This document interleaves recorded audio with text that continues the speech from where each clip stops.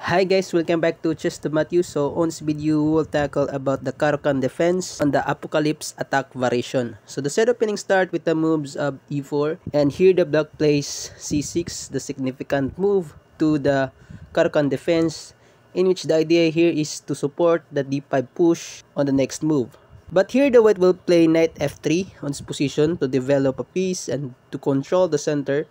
and again vacating the square, so that later on, the white king can castle on the king's side.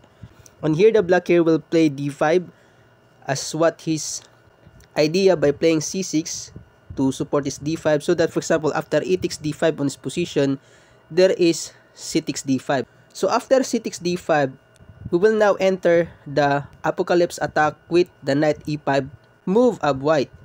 in which the idea here is to have an early pressure on the enemy's camp,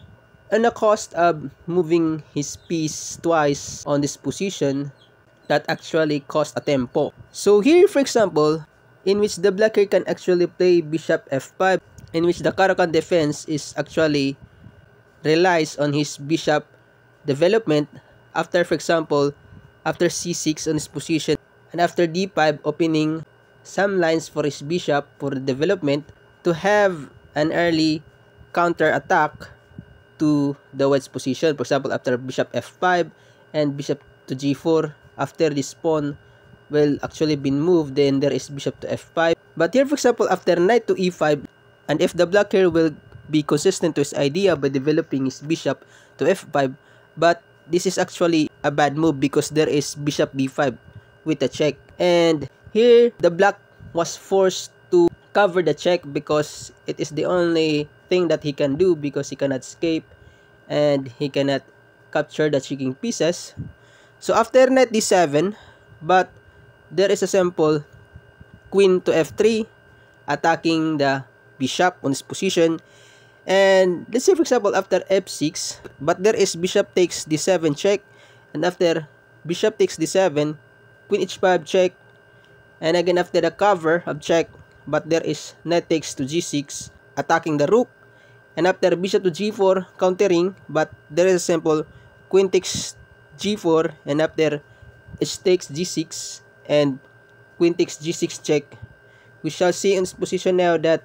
the white here actually ended up with 2 pawns ahead.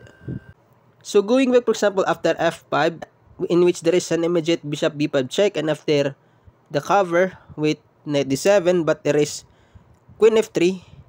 Let's say for example here, if the black doesn't play f6 but instead play bishop to e6, but there is simple bishop takes d7 check,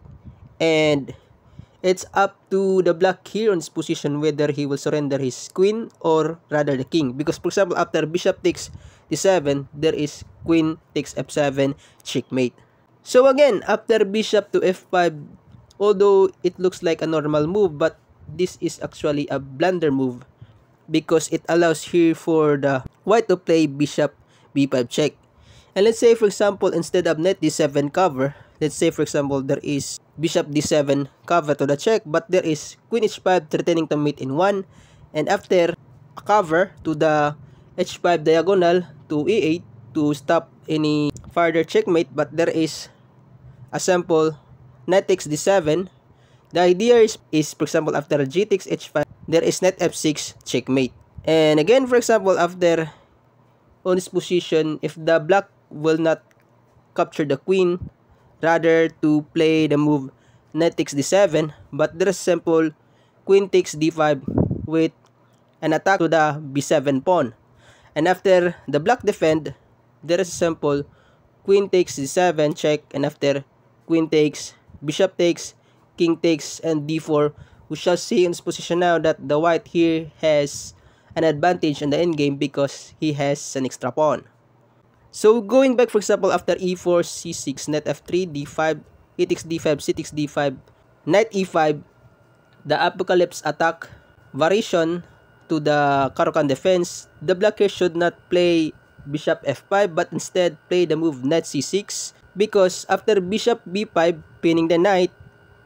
with an idea, for example after bishop f5, again a blunder move because there is knight takes c6, b takes c6, and bishop takes c6 with a fork. So after bishop b5, the black here should surrender his bishop pair after bishop d7. Because for example, after knight takes d7, queen takes d7, d4, stopping first any further push of the d pawn of black, there is a simple move for black, which is to play a6, attacking the bishop, and after bishop to e2, e6, trying to open up some lines for his bishop,